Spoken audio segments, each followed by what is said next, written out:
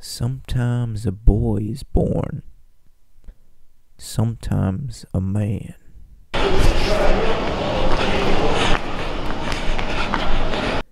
Sometimes a man is born through the ashes, and mankind gets a touch of the glory.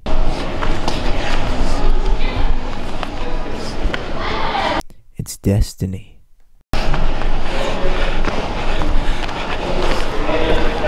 We get to stare in awe. We just get to stare in awe and watch our television sets. Do we deserve you? Do you sin? Would you die for us?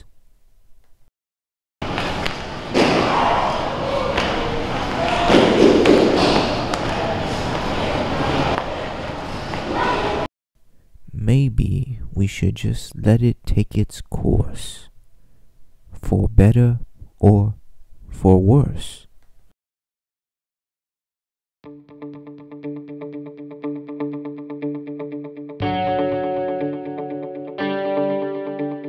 This is Michael Wolfgram. He's just a little wrestler with big dreams and an even bigger heart.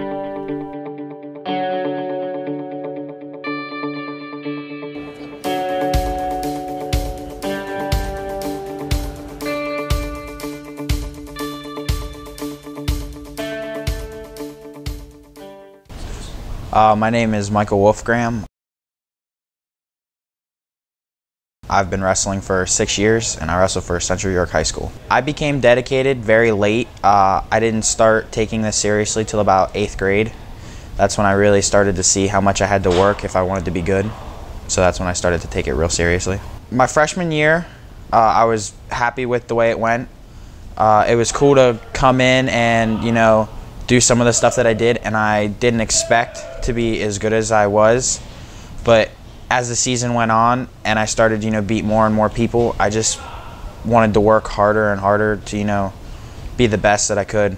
And that's what I always strive to be. Michael made it to PA States as a freshman. He is just one of the few Central York High School wrestlers to ever accomplish this. It was a really cool experience to, go there and see the atmosphere and all the people, and to meet some pretty cool wrestlers and cool people in general. It wasn't as fun as the way it ended, though. I didn't place. But, it's cool to get there and, get those feelings, under your belt, so that way when you come back and you're a little older and more experienced, it's, you can take home a medal, hopefully. Mike didn't let this loss get him down. He came back the next year even hungrier. I came into the room a lot. I went to the gym a lot, and I did stuff like, read leadership books and, focus on stuff like that, and I helped improve my mental game. I did workouts that were insanely hard, to just improve my mental and my physical game, because any great athlete will tell you, you can be the strongest and the fastest, but, if you're there mentally and you're the best and you think you're the best, you'll perform like the best. My name's Seth Bites, and I've been coaching at Central for 3 years. I began coaching Michael the summer before his freshman year in high school. I honestly thought Michael had something the first time we rolled around on the mat. I could just tell the way he moved and that he had a real natural feel for it. I knew that he hadn't been wrestling very long, or he didn't have a whole lot of experience. But I knew that he had a real knack for it, and that he was very comfortable in those situations. Seth has been a huge inspiration for Michael. When Seth was a kid, he was able to compete against some of the finest AA wrestlers out there.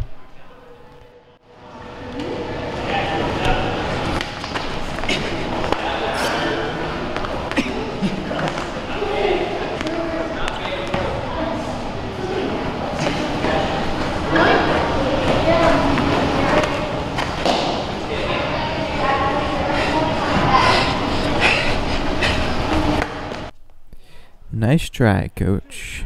Nice try. My name is Joe Musty. I'm the assistant head coach at Central York Wrestling. When Seth came to us, he was a big, bad Penn State wrestler. Mr. Ooh, I went to Penn State, I got a Penn State bag, Penn State hat, Penn State shirt. He's been a major influence on not only my career, but my life as a whole. But I mean, boy, could this guy wrestle. He would throw Mike around something awful.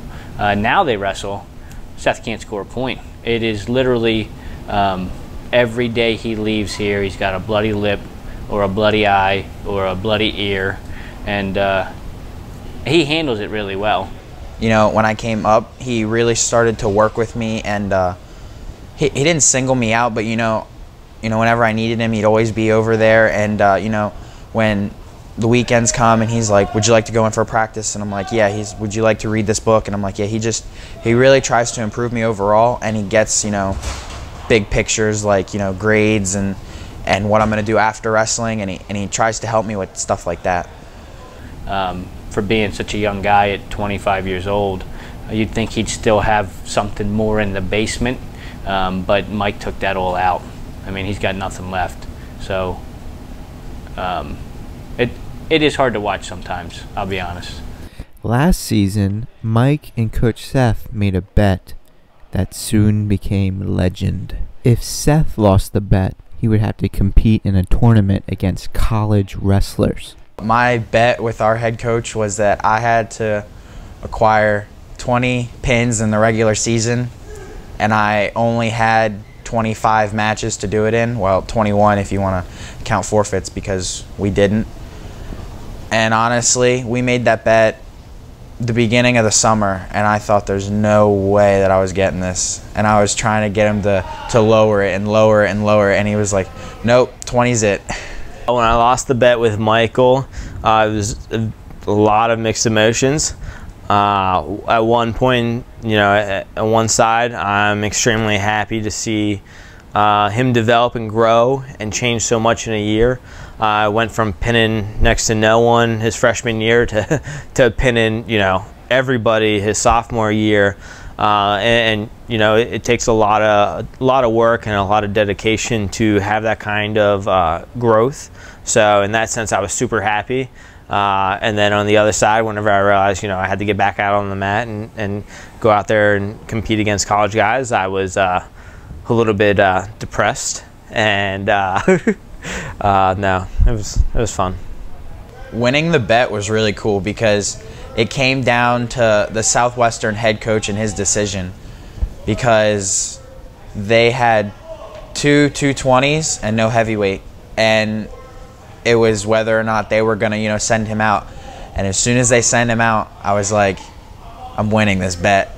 And you know, I got the pin late in the first, and I looked over at him and smiled, and he just hung his head, and I was like, yeah. I never felt that I had to come in here, but I always wanted to. But you know, it goes to an extent, because you know, you want to hang with the best guys and you want to be there, and if you want to get, you know, invited out to, you know, college visits where you want to go and hang with kids that are, you know, ranked as high as #1 in the country, then you're gonna have to, you know, improve. And it doesn't matter, you know, if there's pressure or not, you still have to, you know, train.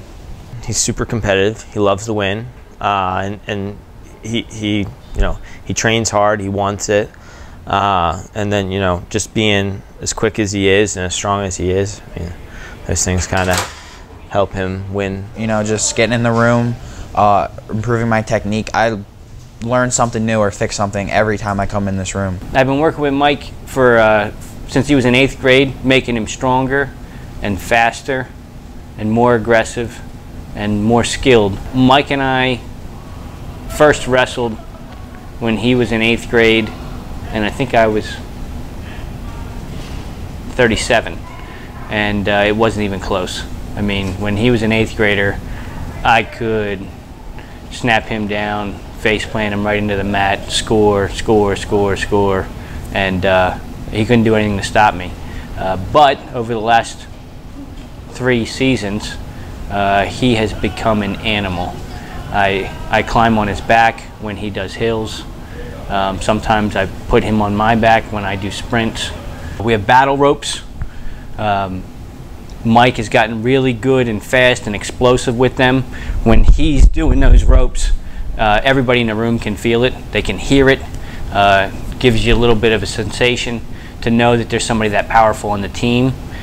If he doesn't do well, I'll wrap that rope right around him, tie him right up, roll him into the corner, and I'll make him say his ABCs until he can't. And everybody watches, and it's awful for him. And that's one of the reasons why he's a state qualifier, 2-time state qualifier. But typically he does well with the battle ropes. I haven't had to wrap him up in a while.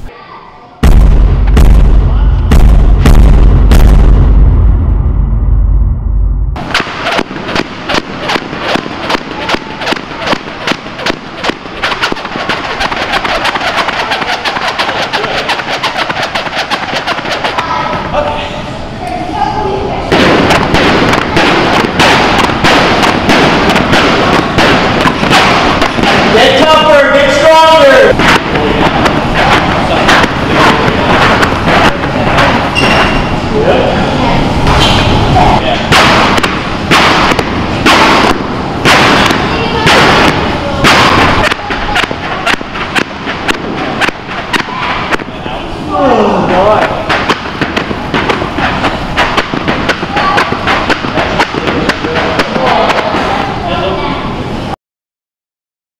Another thing that we do here in the wrestling team is we lift a lot of weights. But in the room, we don't have weights per se. We just have people, other wrestlers. So a lot of times I'll say, Mike, get on your back. And then he'll have to bench press one of the lighter guys, you know, like he's a dumbbell. And then sometimes I'll make him lift him up with a lot of force, so that the body of the lighter weight kid spins, and then Mike has to catch him and bring him back down into a bear hug, and then start over with a heavier kid. I hope that Mike sets big goals for himself. I hope that, you know, he sets a goal so far out there that when he tells somebody about a family member, a friend, they're blown away by how big his stretch goal is, that they're like, wow, that's pretty far out there. I truly believe that Mike is extremely talented and that he has the ability to go out and achieve a goal like that. And I just, hope to be, just a piece in that puzzle, just to help him, get a step further or get a step closer to that stretch goal in the course of his career. Things that I love about wrestling, it's just you have to go out there. It's you and another person on a mat, and you're going to see who gives up first. That's pretty much what it is. And I like knowing that I'm mentally stronger than everyone I step on the mat against, and that's the way I think and that's the way I act when I'm out there.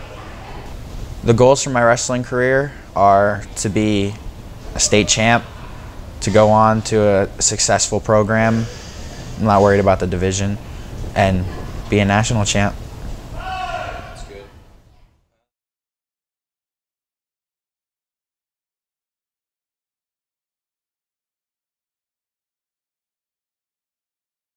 Yeah, in a fight to the death, obviously Orion. I think he's got more of that killer instinct. But if it was just, tag, I don't know. I'd say probably Mike would win in tag. But yeah, it'd be interesting to watch, I guess.